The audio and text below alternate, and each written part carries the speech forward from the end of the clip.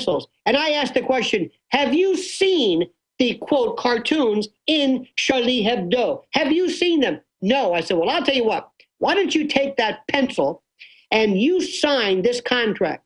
Swear to me that you will put any cartoon that I pick from Charlie Hebdo in your school newspaper or your local newspaper, this thing. So it goes to show you that they had no idea. All they know is the meme started, the actual quanta of information, the data. Well, I mean, it does show Muhammad give, I don't want to be vulgar with children listening, but it shows Muhammad performing oral sex on men and stuff like that. And we are the United States of politically correct. The people that I know who are the prototypical professional left, those individuals who will parse words about the way a particular ethnicity is depicted in a cartoon on TV would not post the same cartoon that they are protesting in support of. And they cannot also understand that you can support the military, support the soldiers, but be against the war. You can support freedom of speech, but not like a particular expression of that. You can support a particular idea. Yeah, they say free speech is agreeing with whatever they say. When you counter it, they go, how dare you hate speech me? No, I don't have to agree with you. We've got to go to other callers, but thank you, Riley. Great points. Very smart audience out there. Really impressive. Let's go to Larry in Tennessee, listening on 94.3 FM at WNFZ. Go ahead, Larry. You're on the air. Hello, Alex. How you doing today? Good, brother. Go ahead. Hey, first of all, I just want to thank you. My family and I want to thank you for all the hard work that you do day in and day out, and we do support your radio show by purchasing your products. But anyway, I have some pretty interesting information that I was blown away last week. We just relocated from Florida after basically listening to your radio show here a few years ago. At first, I thought you were absolutely nuts. Now I'm the one that's nuts, according to my in-laws, but who cares? I don't care. But well, that's what I found. Anyway, when people listen for a few years and actually check into what I'm saying, they tend to get more radical than even I am, generally, and then I get criticized for not being hardcore enough. Right on, though. You're right on, brother. Well, thank you, my friend. But anyway, it's time for me to switch my driver's license over from Florida to Tennessee. So I call up the local license branch and I ask them, what information do I need to bring in to transfer my driver's license? Well, when they answered the phone, I looked the number up and it said the local DMV. Well, when I called the phone number, they answered as Homeland Security. I thought I dialed the wrong number. No, that's right. The feds have taken everything over, basically. National ID card, everything. It's all centralized now. Yeah, I just thought it was kind of weird. I mean, watch my film, America Destroyed by Design, 1997. We show all the executive orders, all of it. Excuse me. It just took them 10 years or so to get it in place. And then now it's all covertly being done. And illegals get to get driver's license in most states with no ID or a fake Mexican ID. But you've got to show a bunch of forms of identification. I'm going to skip this network break and keep Lionel with us when we get to all these calls and get his analysis of this. But finish up what happened when you called the local number for the DMV and got Homeland Security. Yeah, I mean, it was just and they went on and gave me a long list, like you were saying. We got to provide all this documentation that we are actually American citizens. Driver's license, social security number, bank statements. Marriage certificates, all this stuff. And well, just tell them you're an illegal alien, but then they'll arrest you saying you engaged in fraud. So don't tell them that. Hmm? Well, I'm waiting now to get pulled over by the local police because I have Infowars.com stickers all over my bumper. Well, you'll probably get pulled over, and they'll tell you how wonderful you are. I mean, most police like the show. Yeah, but anyway, I won't keep you long, Alex. I got to go to work here pretty soon anyway. But there's another thing. A friend of mine came to work here a couple of weeks ago, and I was explaining to him actually about what my experience with the license branch. But he goes to a local Baptist church, small Baptist church here in Tennessee, small town. He brought picture. They took video of 3 SUVs with cameras on the dash across the parking lot of the church, and they were Homeland Security videotaping the church. Yep. So he says he had pictures of it. No, that's what Homeland Security does, is goes spies on mainline churches, you name it. and they're creating databases. This is the secret police. That's why the Homeland Security people are freaking out, because they now understand they're becoming a totalitarian group. So just as Homeland Security is a big problem, it's also a big pool of people that are awake because they know what's going on. Oh, exactly. And like can you imagine being Homeland Security and spying on Baptist churches because Holder is targeting thousands of Christian churches to create a chilling effect so they won't stand up for pro-life? Remember, but mosques are out of the question. And I'm not advocating that either. But understand the sensitivity that has been exhibited by this government to never, ever infiltrate a mosque. And I thought, okay, fine. But if it's a Baptist church, if it's another form of religion, well, that's okay. Is that consistent? I don't think so.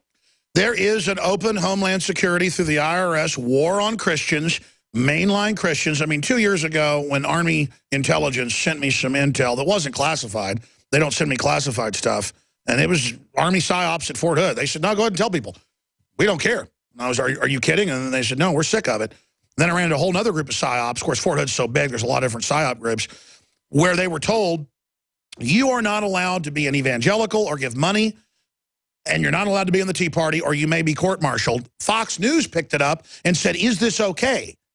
So that's the supposed conservative standing up. Well, is it good? They're saying Christians are terrorists? Mainline evangelicals. That is a test to see what the military would do. And, of course, the military freaked out. They have a First Amendment. But this is going on. I couldn't believe it when we first got the documents, and we called the commanding general about it, and they did not deny it. So imagine, Homeland Security, that wasn't even secret.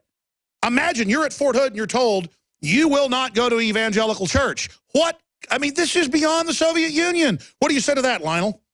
You know, Alex, I don't think there is anything that the American people could ever hear in terms of a news show that was validated on any program or any network that would so much as cause a flutter of concern or worry. I believe that through systematic habituation to one example of excess after another, that the American people have been basically numbed by this, have been habituated, have been conditioned, so that if you were to tell them anything, that's why the government said, go ahead, see what happens. Nothing. But if you suggest that footballs were underinflated, that is going to cause a hashtag Deflategate. Alex, I'm not kidding. What this country is concerned about, what gets our attention, what becomes viral, what becomes faddish, what becomes part of our culture, and what is excluded. And by the way, let me just say one more thing. The word homeland was not picked out of the blue. That word homeland has a very serious historical currency. And I ask everybody to Google that. Well, there's multiple ones, but give me the one you want to focus on. It's always an imperial term for the center of the authoritarian empire. Going back to Rome, the Nazis called it Reichland, or the land of the people, and the Soviets call it the motherland. You cannot get more totalitarian. They're just going with the open totalitarian creeds because they've worked in taking over before. What's your angle on it? And well, and let me just say one thing. What America says today, whenever, and not all America, but a significant portion of it, whenever it does not like what you're saying, you're crazy. That's that Alex Jones guy. He's crazy. In a similar notion, it was just revealed that there may be hundreds of thousands of documents that have been released regarding extraterrestrial contact. Now, that might very well be the Watergate of the millennium. Do you know what that would do to American and world interest in little national jurisdictional issues compared to the universe? And the first thing that is ever said in conjunction with any subject about extraterrestrials or interplanetary is crazy. As if you're not supposed to question that we're not alone in the universe. I mean, obviously, they've photographed hundreds of billions of galaxies. Every culture said stuff was going on. Call it demons, whatever you want. The point is, it's not crazy to question, are we alone? It's in a lot of government documents. I don't go there because there's, look, I can't get people to admit FEMA camps when they're declassified under the Emergency Centers Establishment Act. and under civilian inmate labor camp program, Rex 84, garden plot, cable splicer. I just gave all the public names. You can go to army.mil and read it right now. People won't believe that, so they're not going to believe, you know, there's little guys coming from Mars. But you're absolutely right. And Alex, remember this. If you tomorrow said, ladies and gentlemen, I have something that you're not going to believe. I have an actual tape, a videotape or a film of the actual shooter of President Kennedy on November the 22nd. And let's assume everybody said, yes, it's Lucien Sarti or whoever it was. Nobody would care. Nobody. Because something has happened to our what we accept and what we reject. There's a pocket of us, a group of us who loves to, they're called skeptics, by the way, and they love to just reject whole cloth. Let me tell you something. The other day, driving to Albany, New York, I looked up in the sky, and Alex, it looked like, I don't know, what some people might call geoengineering or chemtrails or whatever. So I turned to my friend who was driving. I said, "Do you see that?" I said, "What do you think that is?" He says, "That's jet exhaust." I said, "Maybe." I said, "It might be something called a contrail or geoengineering. Let's see how long these last in the sky. If they're there for 2, 3, 4 hours, that's another story." As we were looking at this, and my friend who has never heard of it, never read anything about it, forget nanoparticulates and nothing. He said, "Well, what are you getting at?" I said, "I'm not getting at anything. Look." And even that which he looked at and could see, Alex, there were jets, like hashtags, like tic-tac-toe, flying. Where are they going? What's going? He was saying, "Oh, what are you getting at?" And I said, like you're saying, "Look, this isn't an article I'm giving you. Look." Meanwhile, it's declassified, that it's compartmentalized and being added by 3 major companies to the jet fuel, so the pilots and folks don't even know that it's aerosolized out of the engines. Bill Gates runs the program, and they spend $5 billion a year at the Department of Energy alone. The Earth is 30% darker now, according to NASA. They say from contrails, persistent contrails. No, they're not persistent. And we know there's real contrails, ice crystals. My dad's a pilot. The point is, these programs are real, but they go, where's a document on chemtrails? Well, it's like, where's a document on FEMA camps? They're not called chemtrails. They're not called FEMA camps. It's called geoengineering programs, and China and Dubai and Russia admit they do it, okay? And, yeah. But understand, though, as we're looking at this, listen, other people. So if we remember, the government can tell you, "Jones, release whatever you want. Here, go, take your cruise to FEMA, whatever it is. Nobody cares."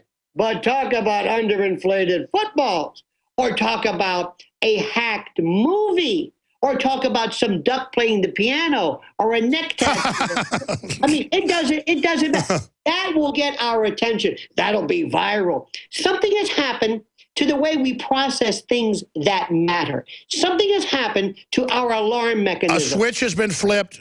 People are lazy, and they've been subliminally triggered on record to not respond to real issues and to respond to phony ones. And they're not humans. They're not conscious anymore. They've given over their consciousness. I got to go to another call here. We had a caller holding for an hour from Illinois. He hung up. I apologize, but we've got unlimited calls, so that's what happens. Dan in Nebraska, thanks for holding. You're on the air with Lionel. Hi, thanks very much. I really appreciate Lionel's assessment of the movie and making out these heroes, these propaganda heroes, as heroes that are fighting for our rights. I wanted to bring your kind attention to Reverend Pinckney in Michigan, who is fighting for our rights every day. Right now, he's in prison, still fighting for our rights. He tried to fight the emergency managers in Michigan, and he was arrested on felony counts for changing the dates on his petitions. And now this man of the cloth, just like Reverend Martin Luther King, is in prison, wasting away because of his political actions. I'll look into that. Yeah, there's another reporter who's going to be sentenced today for retweeting a threat, just covering it. I mean, it's really scary how they're persecuting people. Thank you, Dan.